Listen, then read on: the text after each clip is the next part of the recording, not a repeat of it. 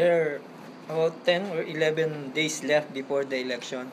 What can we expect of Senator Miriam what on the trail remaining days?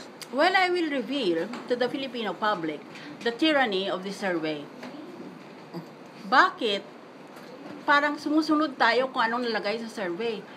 Eh kung ganun pala, dapat malaman natin sinong may-ari itong Pulse Asia at SWS dahil silang namumini eh. Sila makakaroon ng bentaha.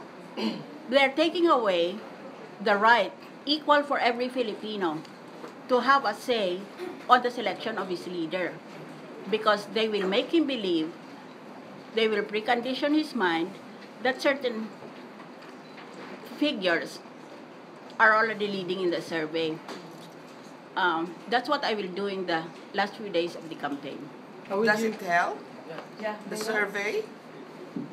Does it help, Well, or it sways the voters? It depends on who the voter is. Intelligent voters will not even pay it a single thought. But massa voters could be considerably influenced. If you become the next president of the Philippines, what will have become of our country by the time you step down in 2022?